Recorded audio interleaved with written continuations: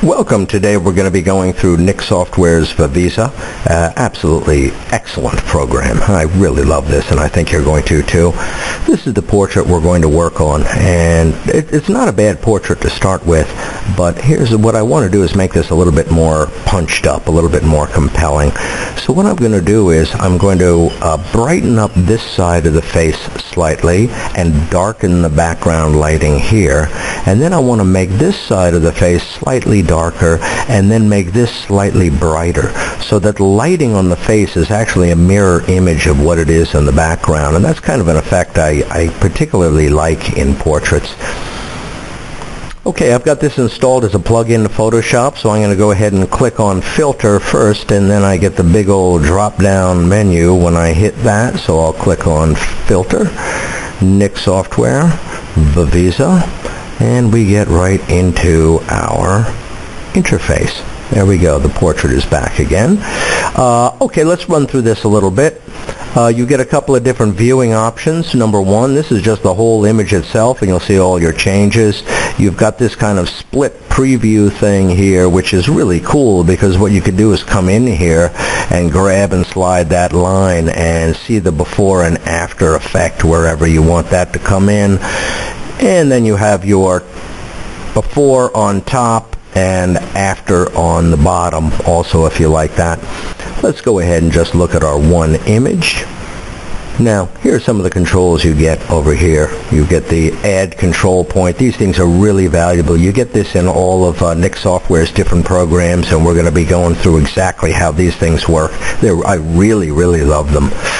You have sliders over here for all your different adjustments. And down here on the bottom you also have the loop view, which is really valuable. So if I bring my cursor into the image, you'll see the 100% blow up of the before and after, which is never a bad idea. You should always be looking at your 100%. Okay, now what I'm going to do is let's start getting to work here, and I'm going to drop some control points into the image and playing around with them. Okay, let me click that. Add a control point. Let's put one right in there.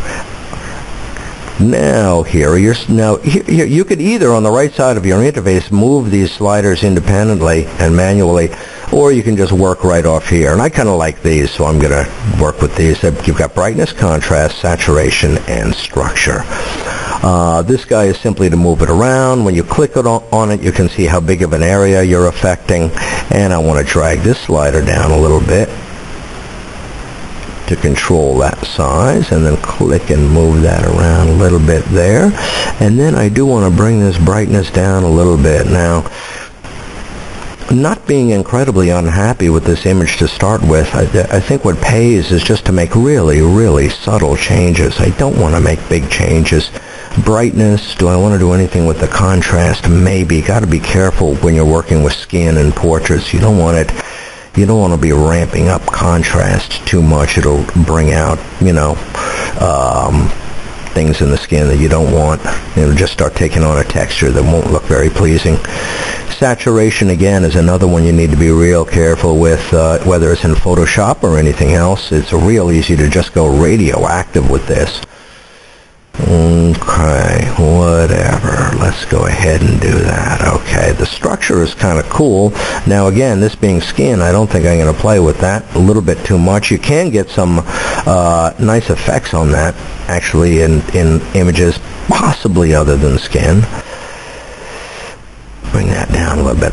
Okay, now I need to drop other control points. So what I'm going to do is just hold down the Alt key or the Option key on a Mac, click on that, and just bring my other guy right in over here. Be a little bit larger. Oops, why did you do that, you little knucklehead? I want you sort of right over there. There you go. Click on that, enlarge that just a bit. Okay, it left a control point over there. Oh, I forgot to release the Alt key. What a jerk. Anyway, I'm still going to be able to use this one nicely. Let's just darken up this area right over here first. There we go. There we go. Nice. Darken that up. Now, I accidentally placed one here. Let's just go ahead and click on that. That's going to be the brighten, so I want to brighten this a little bit. I'm going to pull down the size of that a bit. There we go, and pick up the brightness of that a little bit. All the other settings are carried along with it when you move it, right? So all the other saturation and the rest of it. Let's go ahead, and I don't want to over crank this too much, but let's go ahead and leave that there.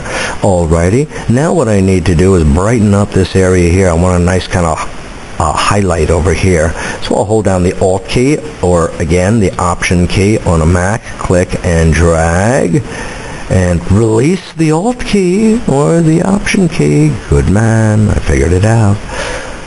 How's the size of this doing? Maybe a little bit bigger.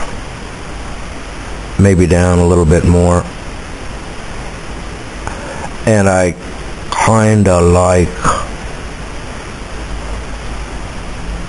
this brightness here. Let's move that up a little bit. Wow, that looks real weird. I don't want to do that. I want to bring that up. That's pretty good. You know what it is the contrast. Bring my contrast down on this guy. Yeah. Bring the saturation down a little bit on this one. Not too much. I still want some of that yellow in there. The structure, maybe I want that down. Yeah, it's cool. Okay. Bring up the lightness a little bit. There we go. I wonder if I should make this even look just a little bit bigger. Yeah, not bad. Not too bad. Not too bad. Okay, this video's for demonstration purposes anyway. I think I would take more than, a minute and a half to polish this thing off perfectly if it was just doing it all alone. But that's about it. Now, you don't want to look at your image with all this stuff on it, so you just click kind of anywhere and those sliders go away, and then when you move your cursor off the image itself, all the little control points disappear. I can see this one's a little bit too bright, but otherwise not too bad. Again, I would fine-tune this to punch it up a little bit more, but that's the basic idea that I like on this. And yeah, that'll just about do it. Maybe bring that brightness down just a little bit there. Okay, good. Click anywhere to get rid of that. Go off the screen. Not bad. Looks better than before, I'll tell you that much. Now, what I'm going to go ahead and do is there's another little option down here on the bottom which is really fantastic. This is the brush option, so let me click on that. And now, what happens is we jump right back into Photoshop, right? Now, we jump into Photoshop. Now, I get all these cool options over here. What I can do is, you see there's no effect, right? Now what I can do is click Paint, choose a paintbrush, and paint the effect in, so I can get even more control over exactly what's going on here. So I've got a brush selected now. And one thing I can do is change the opacity of the brush so I could bring in the effect slowly. And that kind of is what I'm going to do. I'm going to drag the opacity of that brush down, as you can see, to about 67%, something like that. So I can bring this in really selectively now. I've got a nice brush tip set, which I like. I can bring this in, just paint, and the effect will slowly come in. Okay, coming in a little bit there, right? So I can really control where I want this to come in. And one thing, again, if I were doing this again slowly and a lot more carefully than I am now, is I would not go over this area, because when I darkened up, it darkened up a little bit over here. Anyway, we paint over here. It'll bring in the brightening, and I do want that to brighten up a little bit there. And then I'm going to ramp that opacity all the way up to 100%, bring my brush up a little bit bigger, and I'm going to just, boom, come right in here and kill this stuff. And don't touch the t-shirt. Really fabulous. And I can do the same thing right over here to bring that in as I like. Just absolutely love it. Love this. I really love this program. I can't say enough about it. And then, of course, I can erase if I want to. I can do some fill, clear. I like it the way it is. I'm going to go ahead and click Apply. And then, after all that happens, what you can see is the program has automatically put everything up on its own layer with a layer mask, so I can go back and play around with this even more if I want to. I'm telling you, like I said, I can't say enough about this program. Really, really love Vivesa. Okay, good. Have a lot of fun with this. Get the trial version or just go ahead and buy the thing. It's really, really worth it for excellent selective adjustments to your images. Thanks for tuning in, and we'll see you next time.